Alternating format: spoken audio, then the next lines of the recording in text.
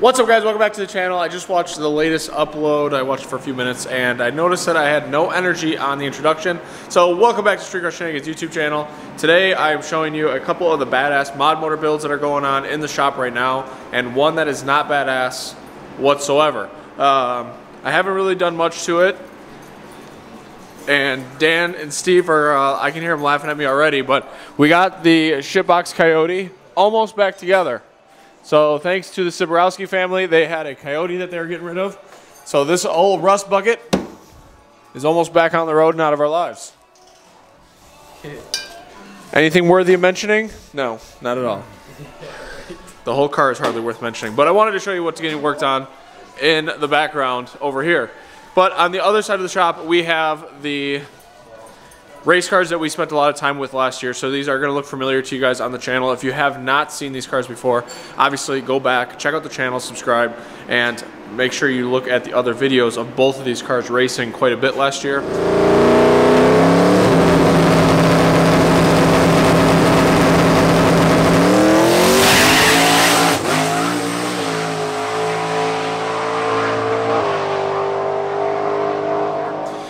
They are beautiful. One of them is constructed really, really well.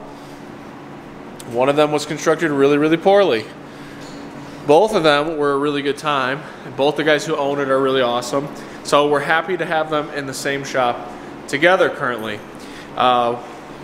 Let's I don't know how I want to do this. So these are, and that one too you guys have seen. We uncovered it just for this video because this is the Hate Money Racing right here. Mod motor race guys. So the S197 is looking awesome. I don't know if you guys have had the seen the front end on it yet. This isn't even really on, but it's kind of on there enough you can tell that it works. The headlight mounts are done. Everything is on here. I have one more thing to add still for the hood, which you guys saw in the last video.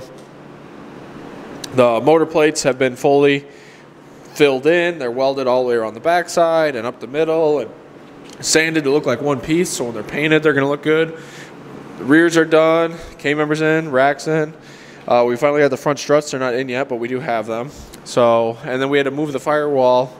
That's not really technically the firewall, but we had to move some of that out of the way for the intake manifold to sit in there and for the fuel rails to run, and now it's easier to get down behind it by having all that open. So that made it a little bit nicer to work on for transmission bolts, things like that. And then we washed it. So it actually looks pretty nice sitting here. I was going to be done grinding on it for a little while as far as with a grinder. So decided to give it a bath and get all the dust off of it and get a little bit of a reset going. And then we put baby in the corner because the other S197 that we love so much is here, and we have to get the motor out of this thing and down to Rich in order for this to have a chance at making it this season. So this one is a 5.4. It's a steel block or cast iron block 5.4 from MMR.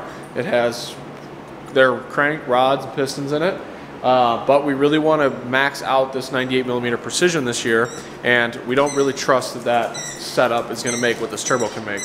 And it would be nice to lose 100 pounds off of it because this thing is a freaking pig. Comment down below. I'll show you guys at the end of this video, but comment down below what you think this car weighs as it sits right now. There's maybe 5 gallons of fuel in it. He's got his racing helmet and jacket, but otherwise that's everything. It's pretty much full interior. It has a 25.3 cage, 9-inch, all the heavy stuff. All right, so the project for the rest of the day is going to be getting this thing out of here and on an engine stand. So we could tear it down, make sure it's all what's good, what's going to be sold, and then start cleaning up the engine bay. I think it needs some paint work down here he was talking about, so we might address that while it's out. I know we want to get some things powder coated. We want to get the cover powdered, maybe get the cover and the valve covers, timing cover and the valve covers done the same, so that all looks the same. We're going to get the intake repolished. We'll get the bypass valves repolished. We had to do something about this and this. So a little bit of aesthetic work that'll happen as well as getting a really, really sweet billet crankshaft, RGR, sleeved 5.4 in this thing for next year. I have to make some phone calls on it still. We have to call Precision, talk about turbo setup, get some recommendations because it says a 2.5-inch hot side. So I want to make sure that that's not going to hold us back. And if it is, it's going to turn into a header project again. So I hope that it'll be fine. I also want to dig into what some of the faster S197 guys are doing with motor mounts, because obviously we plan on making some really good steam with the 3-valve, and we decided to plate it. This still has motor mounts, and that's probably going to end up making a little bit more horsepower than the 3-valve.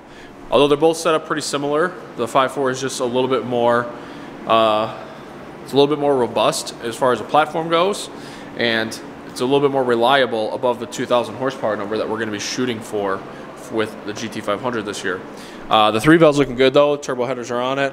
We took the timing cover to go get it re-powder coated, and then we'll finally be able to put all the gaskets and seals on it, and this can really go in there. It probably won't stay in there. It'll probably come apart again, but at least it can get bolted in, and a lot of final fab and assembly will start to happen with that thing.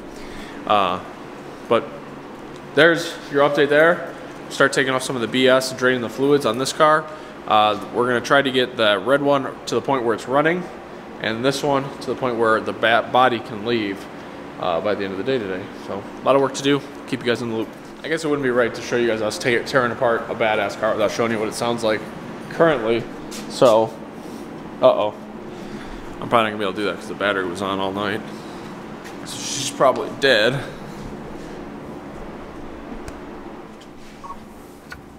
Oh yeah. We'll get lucky here. Maybe.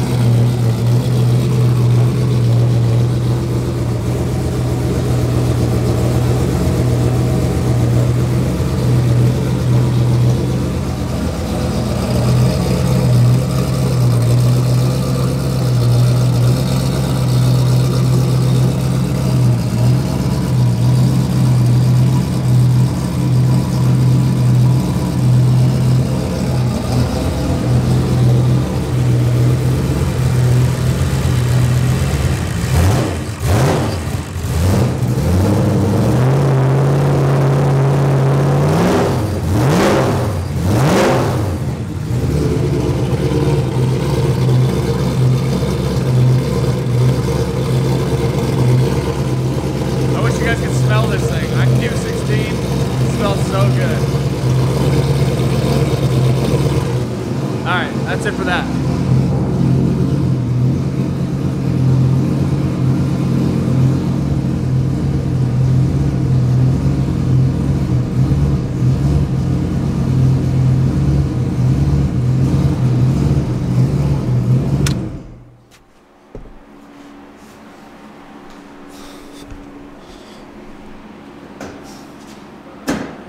Now these cars are going to get a handful of changes that are going to be similar as far as sensor additions. I guess that's the biggest thing. Both of them are going to get some sensors added that we want to be able to monitor on both of them this year. And then, other than that, that's about it. I really want to get a better handle on the fuel tech with this car this year. You guys might have saw in that video, it's just idling like 11.7 to 1 air-fuel ratio with no O2 correction. It's really, really sensitive in the VE table on the fuel tech with this size injector. So I really struggled with trying to get that thing to start like that. And when we try to start it in the cold, it's not that happy. It was pretty close, but not that happy. Now it has enough when it's in this type of temperature that it started right off like that.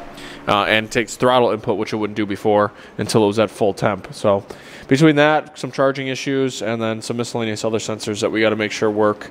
There's a little bit of wiring to do on this, but for the most part, it's really just going to be making the power plant a little bit more badass. All right, let's get to getting it out. All right, guys, sorry for the short episode on the 5.4.